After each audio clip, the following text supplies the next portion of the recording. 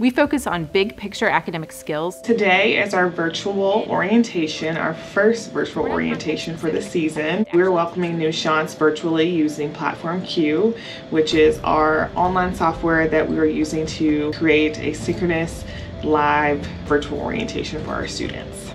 Coastal is all about access and also recognizing that some students are probably still uncomfortable with COVID, and so we felt that it was important to provide two options just based on people's comfort level. Even if you aren't able to make it here, be whatever the circumstance, you're still able to get that information that you need. My tuition's paid.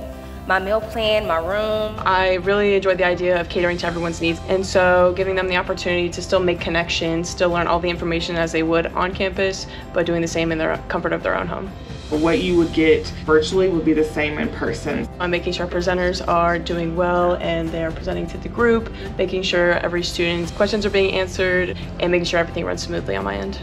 Looks like for today, our session has over about 400 students, so a pretty big orientation for our first virtual one. We have 2 virtual right now, but we're thinking of adding another one just in case some other students might want to join in later on. CI! We were able to do our favorite chant here on campus, the Coastal is #1 chant. It was a little different doing it virtually, but it was still fun. It was fun to have that energy and be able to show that to the new students. #1! It is a lot of work, but I think COVID has taught us how to be creative. We gauge our success by whether you are successful. We want our students to know that we care about how they're feeling about COVID and coming to campus. We want to thank you for attending orientation. I think moving forward we'll always have the option to do something for our students virtually and in person.